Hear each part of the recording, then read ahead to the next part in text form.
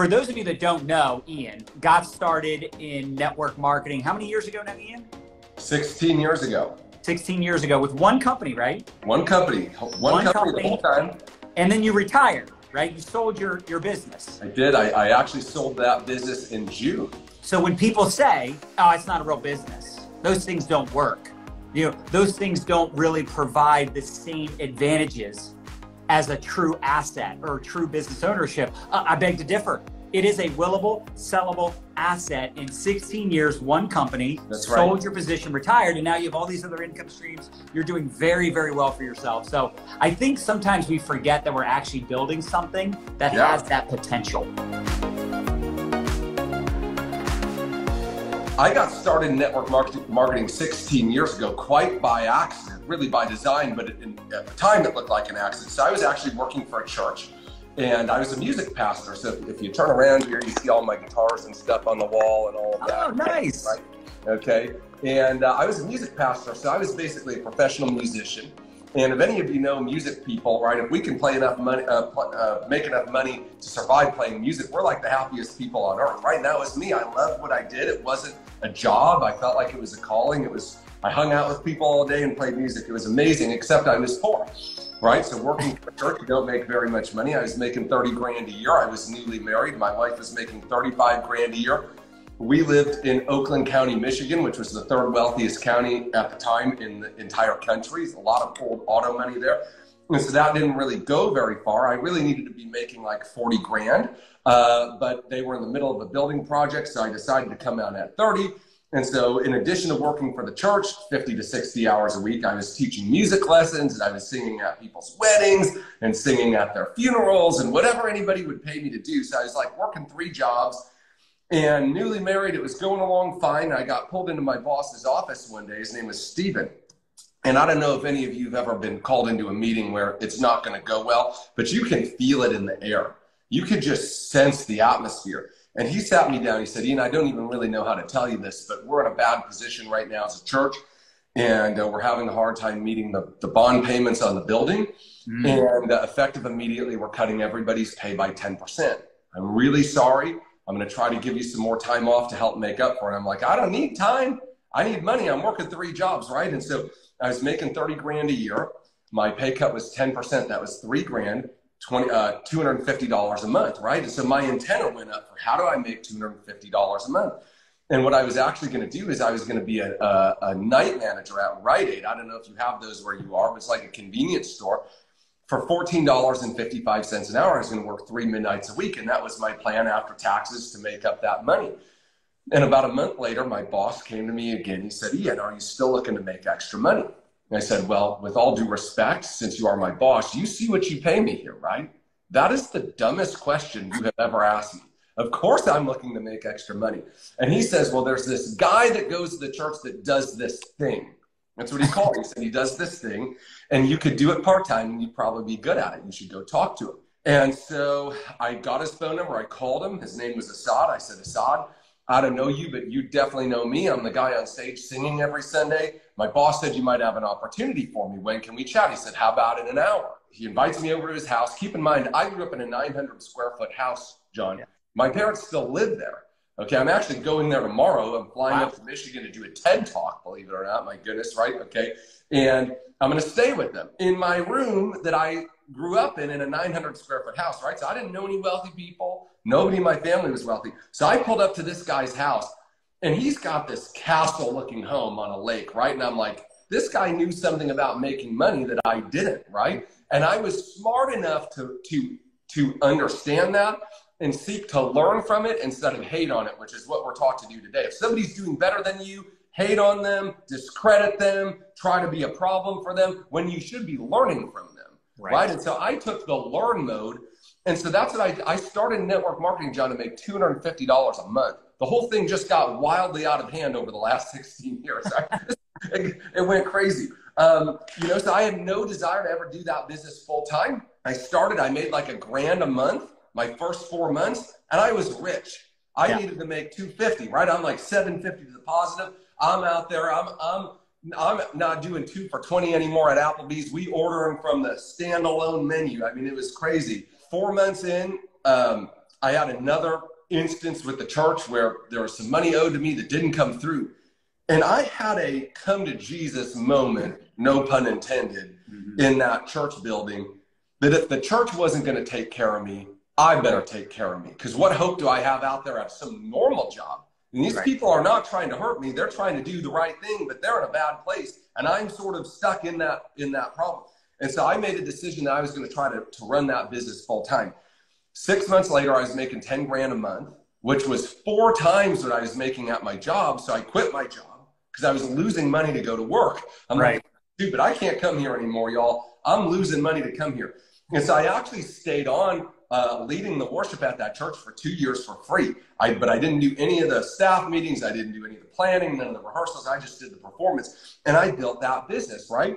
So fast forward a decade later, we're making in excess of $1 million a year completely passively, built a huge team, and totally living the dream. You know what I mean? Like doing exactly what they said it would do. You know, one of my mentors, he said, Ian, if in 3 years you're not wearing sweatpants every day, something has gone terribly wrong, right? And that was my life. Like I was free. We traveled the world. We'd spend winter times in Florida, summer times in Michigan, went to the greatest places. I mean, it was really spectacular.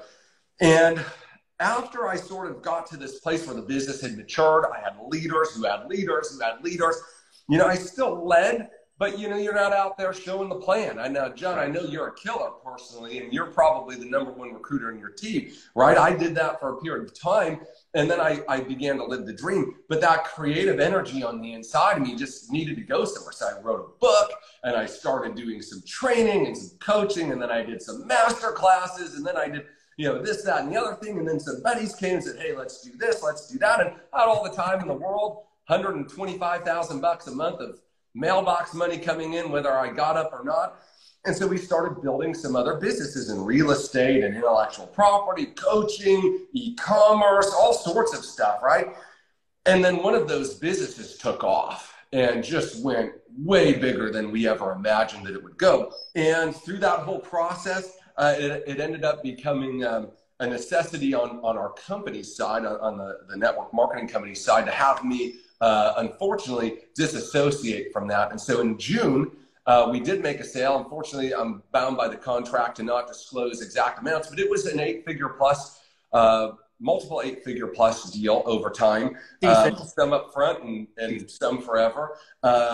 And it was a game changer, right? And so I look back at all these people and what are you doing? Are you doing that thing? And it's like, wow, right? I mean, that's an incredible amount of money. And I paid $100 to join the deal. You know what I mean? So you do the ROI on that and it's like millions of times return or something. Yeah. You know what I mean? Yeah. It's crazy. You know, but it was one of the hardest things I ever had to do, selling that business, because, you know, the people who started with me in that business, when I found them, they were like me. They were struggling.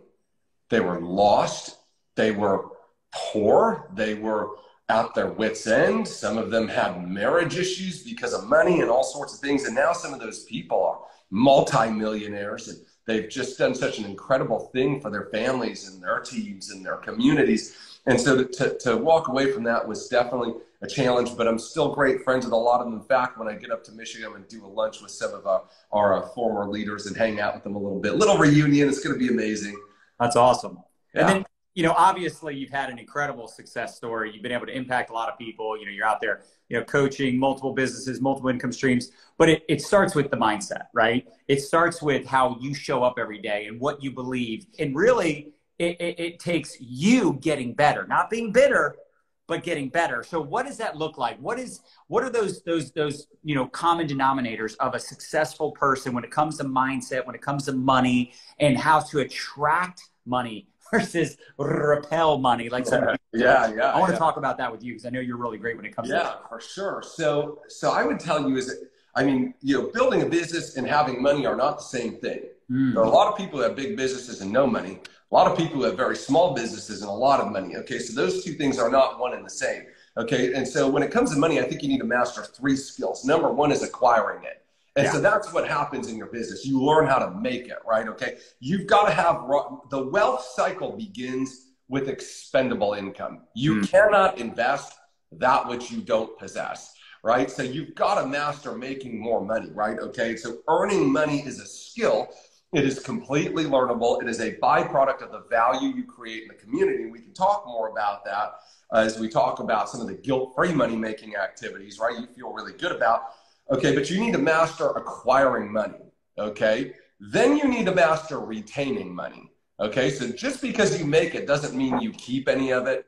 And we all know people like that. They're making $2 million a year, but they live like they make $3 million a year. And so even though they've got a lot of money by most people's standards, they're still broke. They're just broke on a bigger level. So making it does not necessarily translate to it, right? You know, if you read The Millionaire Next Door, like the average millionaire next door drives like an old car and never made more than 70K in a year. But they have this pile of money. They were good at number two. They just never got number one down, right? So they got there at the end of their life. They squeaked into millionaire status, which, by the way, is nothing. If all you have is $1 million, you are broke. Yep. Okay? Because if you take that $1 million, you want to live off that for 20 years, that's $50K a year. Okay? And that does not get you very much today. That gets you 2 for $20 on Applebee's once a month, right? Okay, that's it. So you've got to, number one, master acquiring it. Number two, you've got to master retaining it. Number three is then you have to master multiplying it. Those are the three things. So I can make it, I can keep it, and now I can multiply it. If you can learn those three skills, you will make more money and create more wealth than you have any idea what to do with. It really is pretty basic, but you've got to learn those three things. And most people aren't learning any of those things. Yep. Right? They're going there on a job and they're trying to figure out, how do I get $2 more an hour? Okay, well, that's not going to change your life, right? Like, you've got to be thinking, how do I make, John, when I sold that network marketing business, just in that one income, okay, I was making 58 times what I was earning before. 58 times more, right? Okay. It would have taken me 58 years to make what I would make in 1 year. That was just that one stream of income, which, by the way, was the smaller of the streams of income at that point, right? Okay. So we've got to make it, we've got to retain it, and then we've got to multiply it. And so how do you do that, right? So you learn from people that have done all three of them, and they may not be the same people, right? Mm-hmm. One person might be a killer at making money. Go learn from them how to do it. Another person might be a killer at budgeting, systems, how to save, where to save, how to set yourself up for taxes, okay? Mm-hmm. And then one of them is great at, here's how I pick opportunities and understand where I'm going to put my money to get the greatest return on it. You know, if you make more money, but you're not buying assets, you're buying liabilities, you know, it's like you said, you're just gonna be broker on a higher level. And we all know those people that are trying to keep up with the Joneses, right? They got the nicest cars, they got the designer, you know, clothes, they got the nice watch, they got all the things. But the reason they're struggling is because the more they make, the more they spend, right? They're not buying assets. They're not, you know, like you said, investing their money wisely, finding ways to grow it, protect it, all the things. And I think that's so important, because some of us actually have this like weird relationship with money where it's like we get it and we feel like and it's not even like a conscious thing. It's like subconscious. It's like you end up like purposely getting rid of it. You like sabotage your growth. You sabotage your check, your income. You sabotage your business. And it's a real issue for a lot of people, because, you know, you kind of like, you know, grew up with, you know, I remember my dad used to always say, like, money doesn't grow on trees, right? Which actually is funny, because it kind of does actually come from trees, right? It's paper. But, you know, right, it's another day, another dollar, like this mentality. Sure. Of exchanging time for dollars. And anyone that's rich is probably ripping people off. Anybody that's successful is probably scamming people, or, you know, the rich people in all the movies and all the shows, it's like they're like the bad guy, the villain, right? So it's this mindset that's you know, really wrecked a lot of people. And I think also a video about this the other day, we're taught growing up to also go to school, get educated, you know what I'm saying? Get a degree. Get that piece of paper that says, I'm smart, please hire me. And who do you go and get a job with? Who do you go and work for? The entrepreneur, the business owner. And a lot of times they don't have the college education, right? Yeah. They hire the smart people to work for their company. So, you know, and there's nothing wrong, by the way, with going to school, getting a degree if you're going for something specific. But that is not the path to wealth. No, not at all. It could be a stepping stone for some people, right? It could be a part of their journey, but you don't go to school to get rich. Let's be clear. So maybe you could talk about some of those guilt-free activities. Well, let's start on where do those ideas come from. Money doesn't grow on trees. If you're rich, you probably stepped on the back of the little people to get there. And understand that we all tell ourselves a story. And so when we lack resources, we've got to have a reason in our mind that justifies our lack of resource. And so it's easy to not have to chin up to learning about money, increasing our performance, being accountable to society in our level of service if we can vilify it. Yeah. Well, who would want that anyways? It's bad to have all that. So it's okay. If I'm broke, it's okay, because broke means you're good and rich means you're bad. And so I don't want to be bad. Why would I want to go down that path, right? So it's this rationalization to help us feel good about ourselves being deficient in a major area of our life. That's where it comes from, number one. Yeah. But let's talk about that, right? Because do you know what the most expensive thing on earth is, John? Just the most expensive thing. It's not a Richard Mille watch.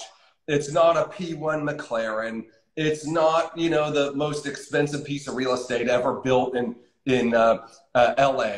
It's your limiting beliefs around money. That's the most expensive thing on earth. Why? Because we're never going to consistently outperform the level of those limiting beliefs. And I think that there's a few of them that keep people in a lot of guilt, a lot of shame, a lot of negativity around money. And think about it like this. Imagine money as a relationship, right? So if you treated somebody in your life poorly, you always said, I don't need you. And there's more things to my life than you. I don't need to care about you all the time. I always have more problems when I'm with you. Who would want that, right? If you were in a relationship with a person that talked to you like that, you would not stay in that relationship very long, right? Well, that's how money works. It does not go where it's not wanted. It does not stay where it is not appreciated. It does not belong where it is not put to use. Yep. Okay, so many of us, we have these really strained relationships with money because we have this really bad thing. We have these limiting beliefs. The number one thing, and I don't know the spiritual background of everybody on here, and I don't presume to know, and whatever you do, you, okay? But here's what I do know. A lot of people ask the question, does God want me to be wealthy? Is it okay, right? Is this something that God wants?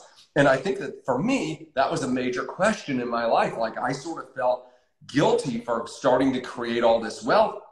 Is that something that God wants for you? And what I learned, John, was God does not mind you having money as long as money does not have you. So I see that a lot. I see a lot of people who think money changes people, right? I knew this person, and when they got money, they changed. They became greedy or blah, blah, blah. Money doesn't change people. Money exposes people. Amen. It shows what's on the inside of you. If you're good, if you're giving, if you're honest, you're going to do really great things with that money.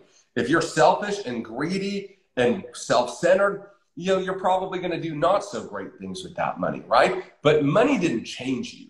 Money exposed you. And so instead of being worried about what's going to happen to you when you get all that money, why don't you be worried about what's going to happen to you right now if you don't change and grow and become a person worthy of walking in the weight of carrying a lot of resources, right? So I see that all the time. I see that mindset. I see people who say, you can't take it with you. Right? You can't take it with you. So why should I kill myself trying to get all this money? You can't take it with you anyways. And you know what? You're right. You can't take it with you, but you can leave it to the people you love and care about. Amen. You can change the causes that resonate in your heart. You can improve your community. So just because you can't have it with you in that casket doesn't mean you're not responsible to go earn as much as you can, save as much as you can, give as much as you can, and empower as much as you can. What a selfish way of thinking. I'm going to deprive the charities I love, my kids, my grandkids, the community that needs my service. I don't care about none of y'all. I can't take it with me. So I'm not going to do any of that for you. How crazy and selfish is that? But so many people think that way, right? It's true. And like I always say, it's like, bigger the problem, bigger the paycheck, right? And, right. If people say, hey, I want more money, then you're going to have to be okay with, doing something outside the box. You're going to have to be okay with, having those challenges, but that's how you grow. That's how you make a bigger impact, and it is tough because I think when you're broke, like a lot of us that get involved in network marketing, direct sales, we become entrepreneurs, we get involved because we need the money. And you can't bring that neediness to the marketplace. That's not how it works. Like if you need money, you can't, bring that to your client base or to a prospect, like, I need you to buy this so that I can make some money. But when we first get started, I know for me, when I first got started 21 years ago, and I never heard of network marketing, direct sales, had no business being in business, no background in business. Like, I wanted to make money so I didn't have to wait tables. So I had to live at home with my parents, right? I was 20 years old. I was broke, busted, and disgusted. Never experienced personal development or had a mentor, nothing like that. But my motivation in the beginning was to make money. But then you make a bunch of money, right? You start earning a significant income and you realize it's not the money, it's the freedom. Yeah. It's freedom of choice. So you can choose who you work with. You can choose on where you go to vacation, where you send your kids to school, what your day is going to look like. You can choose to sleep in, wake up when you're done sleeping and not have to rush off to work. And this is what's so amazing about money, but it can't be about you. Whether you're like, hey, I'm not like what Ian's talking about. Like, I do want to make money. I love money. I want to make me money. And again, you're not going to make a big income if you're not making a big impact. And when you make it about other people, it's just so much more rewarding. And it almost sounds a little maybe cringy or cliche, but it's a true story. The more people you help get what they want, the more you get what you want. And the reason Ian is so successful and the reason he has all these incomes and he has the lifestyle and he has the freedom, you guys can tell, like, he's a giver. He has an abundant mentality. He's thinking prosperity, blessing. Like, he wants to make a big impact while he's here. And look, we all don't know how long we're going to be here. But what I will tell you is a lot of people are talking about the recession. They're talking about money, inflation, all these things, and they're worried and they're scared. You can't live in fear, first of all. Second of all, money ain't leaving the earth, y'all. It ain't evaporating. It's still here. It's just a matter of where it's going. It's still here. In fact, there's more money right now in circulation than ever before, which is why when you said that earlier about having $1 million, you're broke, right? That's not enough money in this day and age. In fact, I heard Grant Cardone say one time, $1 million, that's baby money. That's just getting started. So, of course, listen, I know some of you are like, I can't imagine 7 figures. But isn't that part of the reason you don't attract it? Like, if you can't imagine it, it's hard to make it a reality. But with all that being said, it's the baby steps, right? For me, in those early days, those early years, to have the breakthroughs that I had, it wasn't a like light bulb moment. And all of a sudden I went from, broke, busted, and disgusted to super rich, super successful, right? It was just the gradual process of building up my confidence and my belief and eventually starting to attract people that were more open-minded, people that had more ambition, people that thought like I thought. All of a sudden I started attracting and surrounding myself with entrepreneurial-minded people, amazing leaders and rock stars like Ian, where you start to go, wow, you know what? They are amazing. They're inspiring. They're a super sharp, smart, amazing person, but they're no different than me. They've just been at it longer. And the best part is they're willing to teach me how to get it. But our whole goal is to give back and share with people the lessons and the experiences that we've had, just like Ian is doing right now. And it really is a true story that the more people you help, the more success you have, and the more not only prosperous it is, the more profitable it is, but the more it just lights your soul on fire, which is why him and I could talk all day about this stuff, because we have a passion for it. So Ian, what would be some of those like behaviors that a 4, 5, 6, 7, 10, 20 figure earner does to gradually build up that level of success? Because it all starts somewhere, right? So you were talking about what I call the belief continuum, right? So we're never going to outperform the level of our limiting beliefs, right? And in the beginning, our beliefs are smaller, right? I just want to make $250 a month. And so the key is I executed on that goal.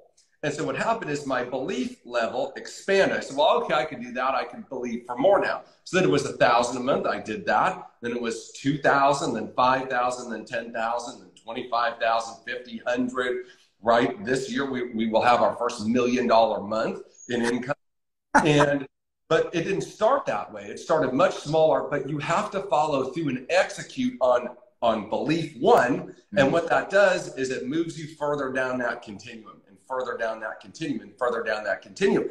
And most people, they're going to stop when they're satisfied, right? They're going to get full and they're going to stop moving that belief and pushing further. I love what you were talking about earlier with I need money. Money is not a byproduct of need. Money is a byproduct of valuable service to other people, right? So number one is stretching that belief systematically, right? Accomplishing one thing, immediately setting a bigger goal and working towards that. And if we won't do what we say we're going to do, instead of building belief, we build distrust with us. And that's where a lot of people are that are watching. They don't trust themselves because they said they were going to do it. They said they were going to do it. They said they were going to do it. And they didn't. So today you need to set, it could be a simple thing. Could be reaching out and making an introduction. Could be inviting somebody to an overview. It could be starting a conversation. Set a goal that moves you in the direction of the money goal that you have and accomplish that today. And when you do that, you can begin to move further. So that's the first thing that I would say is set a goal, right? And move yourself down that line. The second thing is you need to work on your mindset about money, because what you talk about, you could do the right things and still self-sabotage. You could create the income and lose the income. So you've got to be working on what you are doing, and then you've got to be working on why you are doing at the same time. It's like a teeter-totter, okay? So on one side of the teeter-totter is your skills, your work ethic, your mindset, and on the other side of that teeter-totter is your belief about money, its role in your life, and why you should have it. And so what happens is when we get our skill sets better and better and better, they're getting heavier, they're getting bigger, and the teeter-totter goes up, but then we're just stuck up here with great skills but poor thinking about money. Or we just do self-improvement, but we don't actually apply any of it. So we're weighted down, like we're moving, but now we're not executing on any of it. What we want to do, John, is we want to oscillate back and forth and continue to raise the level of where we're playing at. You want to do both of those things. I don't know how many tens of thousands of dollars I have spent and how many countless hours I have studied, but I study wealth. I study the mindset of wealthy people and how they think about money. And every time I find something that I disagree with or I think is wrong, that's where my hang up is. That's where my hang up is, in that area. They think in a certain way, and so their money is a byproduct of their thinking. How I think differently is where I diverge from them on their path, right? And so I've studied that, the mindset of wealth, the science of wealth, all of that, because I want to be open to receive that. I don't want to repel it, right? I want to be an attractant of money, not a repeller of money, okay? And so we need to study both. We need to have tangible skills that bring us money through the exchange of value, and we need to have a mindset that says you're worthy of that money, you deserve to have it, you are the best steward of it. All of those things account for keeping it and multiplying it. And you know, it's funny too, because sometimes when you start to make money, you know, you almost have this like, you know, this FOMO that you're going to lose it, right? That you're going to, you know, mess it up, and you start hoarding money. You hoard the money because they're so afraid that it's going to go away. And I heard Tony Robbins one time, because there was a big leader at GoPro that asked that question, and they were like, how do you, you know, get over that, like that fear of it, like all going away, it all falling apart, and, you know, just like this constant, like almost like a scarcity mindset that just kind of creeps in there, you know, late at night. Like, what if it all goes away? What if my millions go away? What if my income goes away? What if my business falls apart? And he's like, that tells me that you're not giving enough of it away. Because when you start to come from a place of abundance and you're giving, maybe you're donating to charities, right? Maybe you're giving back to your community, giving back to your team, your family, whatever that is, it becomes this natural byproduct of, you know, the value like you talked about, but then it becomes this like law of reciprocity. It becomes this, you know, this situation where it's like you just become like a money magnet and an opportunity magnet. And then also, because you're making an impact, you feel so good, which means you show up good, you do good, you perform good. It's kind of like, you know, those of us that get ready in the morning, and how many of us, like when you get like your hair did, you know what I'm saying? You get, you know, your nails did, or, you know, ladies, you got the makeup on, like you got the eyelashes, like you feel better, so you do better. It's the same thing in our business, where you start to show up with that abundant mentality, and you're giving, you're donating money, right? And it's amazing too how much of an impact it can make for those of us that start donating, start giving back. Like you give, you know, $1,000, $500 to a charity. It's like a ton of money, and it feels so good. So you're actually giving money away, and it feels kind of selfish. It feels kind of amazing, it is possible for all of you to achieve your dreams. It is possible and worth the journey for you to get better, for you to put forth the effort. You know, I always say, you mentioned this, a lot of people do a whole lot of learning. Like at some point you want to remove the L, like implement the things you're learning so you can start freaking earning and getting after it. And there's all these opportunities out there. Making money it's a process about bringing value to people. And I love what you said. It's not just the money, it's the freedom, but I would take it one step further. It's not just the freedom, it's the service, right? Service that goes in. Money is a byproduct of how you serve people. If you serve people greatly and in large numbers, you end up with lots of money. If you're serving you, right, me, my 3 clients, me, myself, and I, you end up with not very much because nobody pays you to serve you.